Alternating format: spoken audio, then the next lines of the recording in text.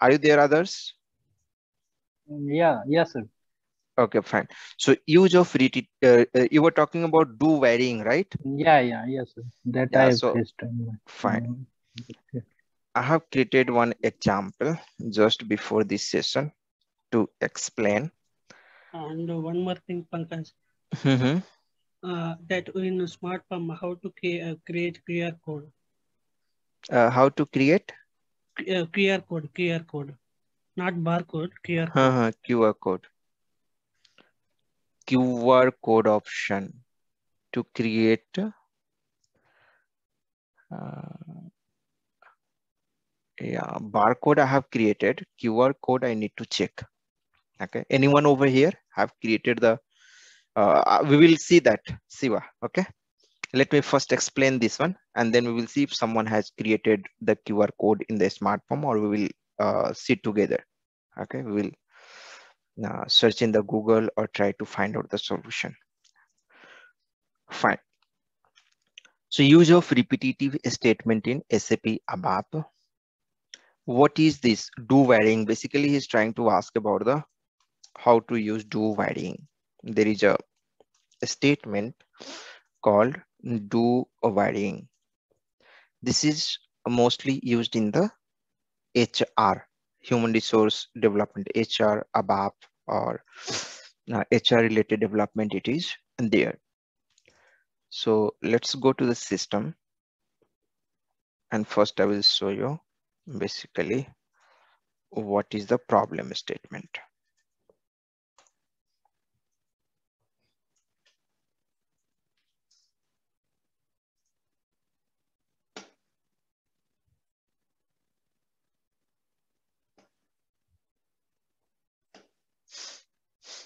So see here, he wanted to understand what is the meaning of you know do 21 times varying, or here you can have the 10 times, 9 times, any integer value. Okay, what is the meaning of this particular statement? Do 9 times varying over here. Okay, from this to this.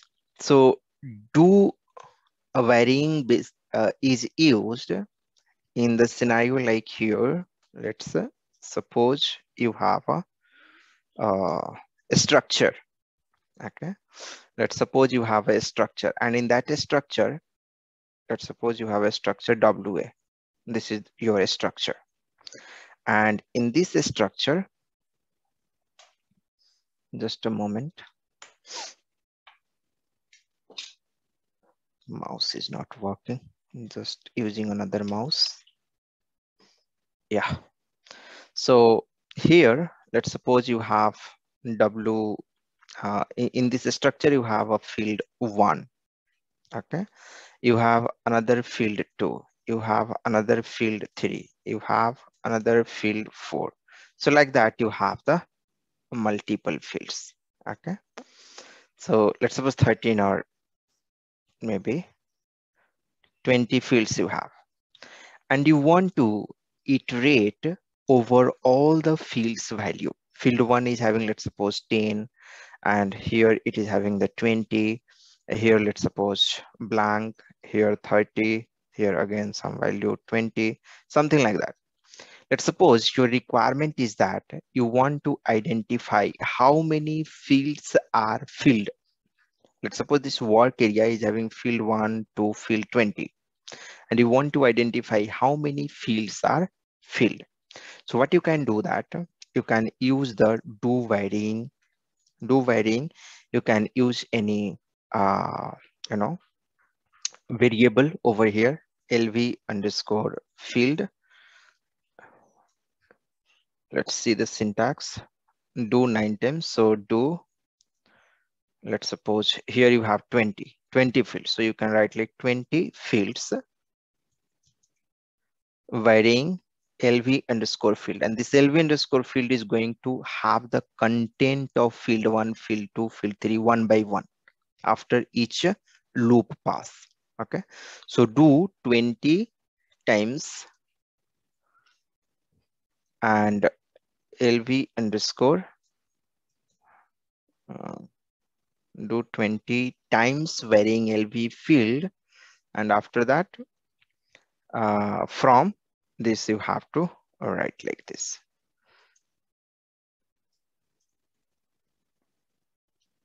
Like that you have to do. So here you have to use the WA, and what's the field? You have the field 1. Okay, so field 1 you have to write, and here you have to write WA hyphen field 2. Okay, so if you do like this, what will happen, you know? So what's your requirement? Your requirement is to, let's suppose you want to add all the value of these particular fields. Okay, so in this particular value, this LV underscore field will be having the first content 10, then it will be having the 20, then it will be having 30, because do a statement you are having, right? So LV underscore field will be having first what? You will be having 10. Then in the next loop pass, it will be having 20.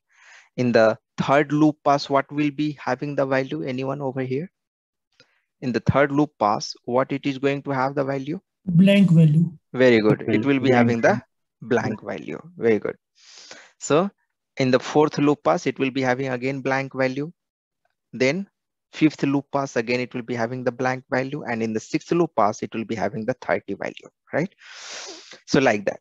So we have to, let's suppose, add. So I will create one data type add, and here LV underscore, this will be having the value LV underscore field. So LV underscore field equals to LV underscore sum. And this will give you the final sum, whichever the value present over here. Did you understand the concept, others? Yes, sir. Yeah. You got the concept. Now let's go into the system, and here already I have written some piece of code. So see, here, this is a structure. This structure is corresponding to the table PA0121. Okay, so generally the table in the HR will look like this: PA0121, PA012, or PA0001, something like that.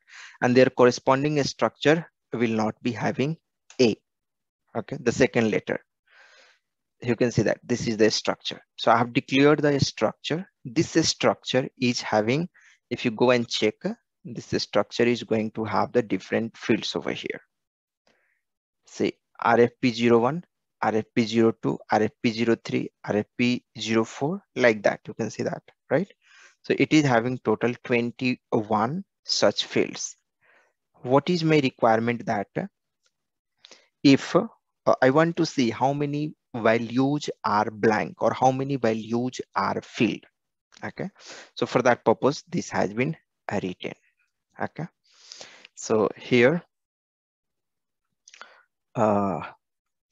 write LD underscore number count.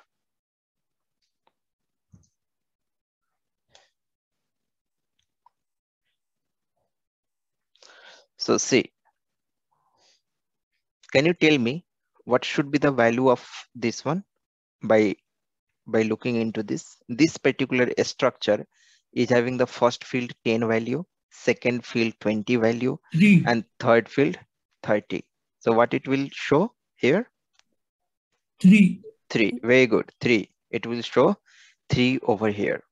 You can see that 3 it is there because these 3 fields are present.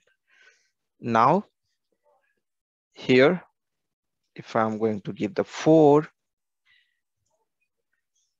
and here 5, and here 6, or maybe here I'm going to give the 20. Okay, so now it will give you 1, 2, 3, 4, 5, 6. 6 fields are filled, so it is going to give the 6. Okay, it's showing 5 only. Why? Because last you have taken 21, RFP 21. RFP 21 is also there, right? Or not? Yes, it's there in the structure. It's there till 21. It's there. Till 21 is there, and if it is there, then it should add, correct? If it is there, okay, do 9 times only I have written over here, right? So we have to write do 21 times. Yeah. So now if you see that you got the 6 over here. Got the idea, others, how it's working? Let me show you in the debug how it's going to work. Yes. Press F8. So here the first iteration is going to have, and the first value is 10 because this is having the 10. First field is having the 10th value. Now in the second iteration, it is having 20 because RFP 02 is having 20 value. Now in the third iteration, it is going to have the value 30 because it is having the 30 value. In fourth, you can see that again 30. In fifth, you can see that again 30, right? So it is what? Psi index 5, right? So in the fifth iteration, it is also having 30 because now in the 21st iteration, so if you can put the watch point on psi index and you mark this one equals to 21, right? So it will stop at 21, and there you will see that it will be having again 30, okay? Because on the 21st iteration, this is going to have the value what? 30. Let me change this value, some another value I'm going to give. Let's suppose I'm going to give 100. Okay, so now here the value for this structure, for this field, I have given the a value 100 over here. Okay, so now in the next iteration for field number 6, there will be nothing, correct? It will be blank basically. Is it that it's blank, right? For 7th also it will be blank, for 8th also, 9th also. Similarly, if you keep on going, just press F8 and it will stop at 21 because I have created the watch point. Press F8 and you can see that it has reached to the watch point 21 and the value has become 100. Why? Because for this, I have given the value 100 in the debugger. Is it clear, others? Got the point? Yeah, yes, sir. Good. So now other question. One more question was here from Chetan. Chetan is asking a question. Let's see what is his question. I have taken record from excellent presentation server. Yeah, this question he has already posted in the WhatsApp group. So Chetan, I have a couple of queries over here.